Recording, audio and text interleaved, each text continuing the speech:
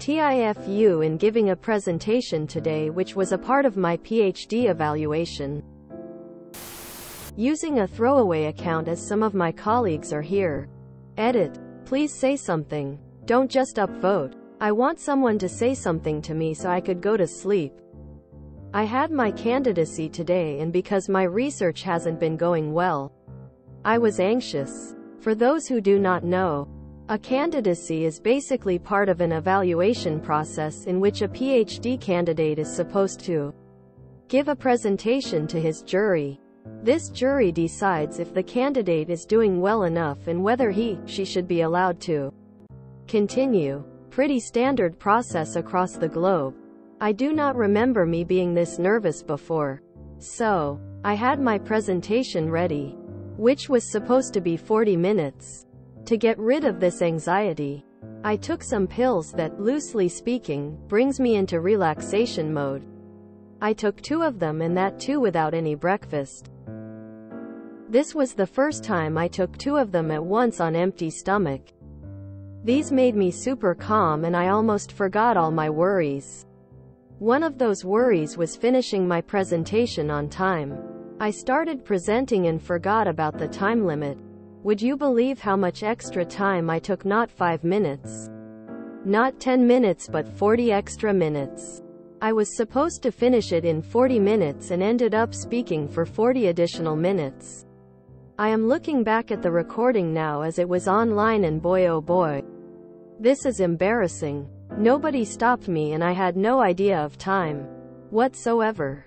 I did pass, but this is now a lifetime funny, embarrassing memory. I have no one around to discuss this and I do not want to. So posting here. TLDR. TIFU by crossing my presentation time way above what I was supposed to.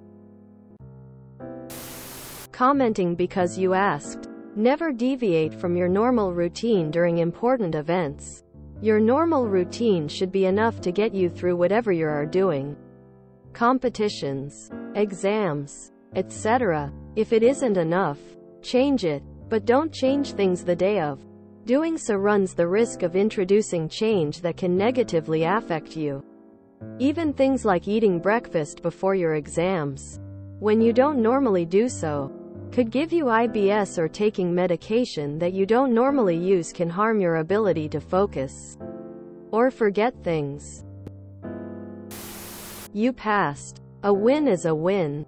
I'm wondering why you would double up on your medication before a key presentation if you'd never done it before. Seems silly. Take the win. You now have some valuable learning that will help you when you defend. Congratulations. They just think you were a little disorganized and probably zoned out for a big part of it. You passed. If they said anything, it was probably that they were glad you finished because they stopped listening 10 minutes in and wanted to get to lunch. Does anybody watch those videos? How many have you watched? You did pass. Kudos to that. Sometimes things go astray, and though we know it is not the end of the world, the feeling is still there. Anxiety sucks. Last week I did a job interview for a substitute professor position. They asked me to prepare a 30 minutes class lesson to present in person to the committee. By the trainings I did at home in front of the mirror, I was doing it in exactly that time and had full control. The interview was Monday. I decided to visit my mother during the weekend and forgot my antidepressants. Sunday comes. I get a bus at 22, arrive at the city where the interview would be held at 03, and stood there, chit-chatting at the bus station with a local worker until the appointed time. At 10, I was tired, sleep-deprived and highly anxious. I spoke so fast during the lesson that I presented it in 15 minutes.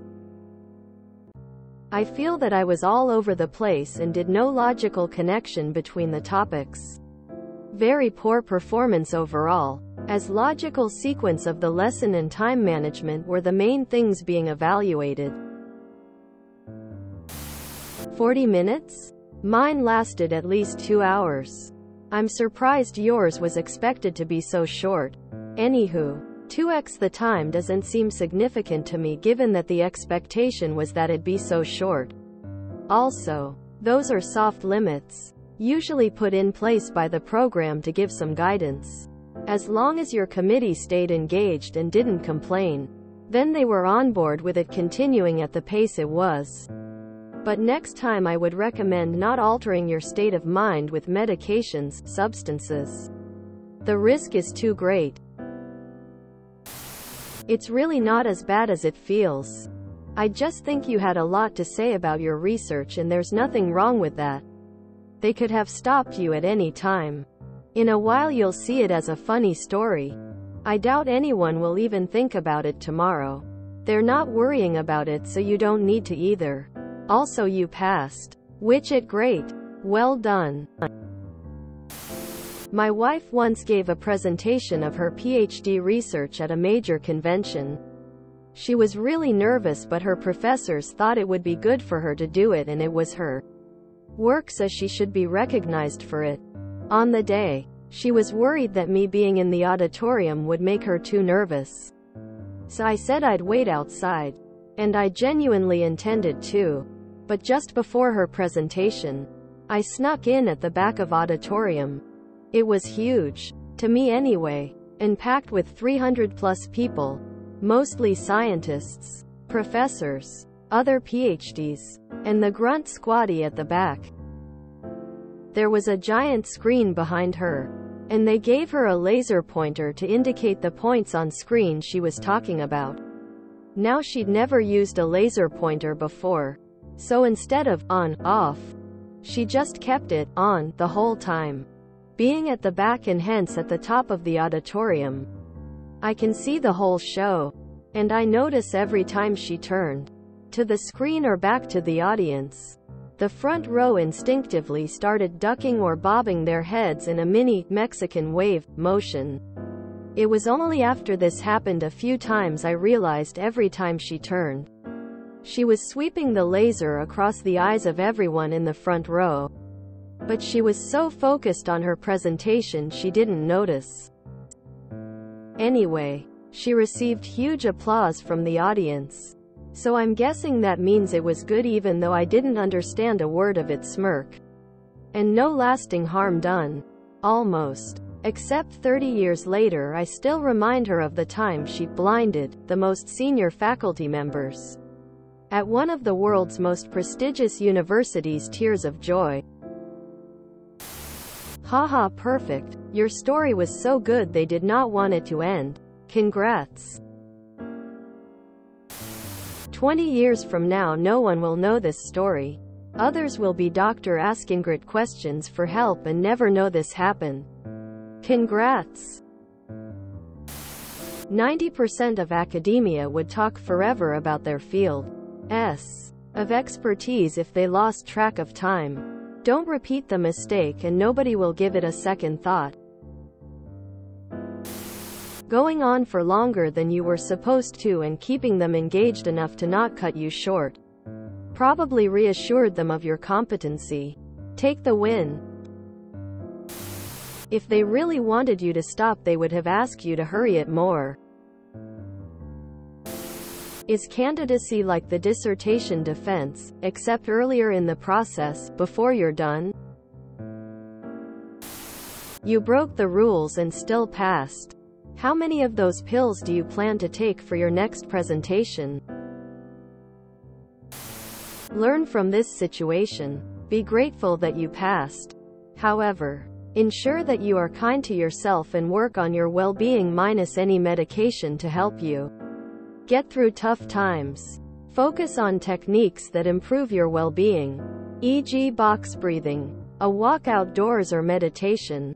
When you have important tasks or duties, reassure yourself by speaking to yourself, e.g. nothing in life is permanent. This feeling I have right now will pass, and I will feel better. FYI, I am a scientist with a Ph.D. Had a lot of life experience, just sharing some pearls of wisdom. A peculiar question came to mind that was answered unknowingly as I finished reading this. How high is too high? Well, this. What is medication name? You accomplished the objective. You passed the candidacy. Let the rest go. It's not worth the energy to regret it or be embarrassed by it. Congrats, you passed. If you enjoyed this video, please check out our playlists full of similar content. Epicuricast is like doom scrolling for your ears. Please like, share, and subscribe.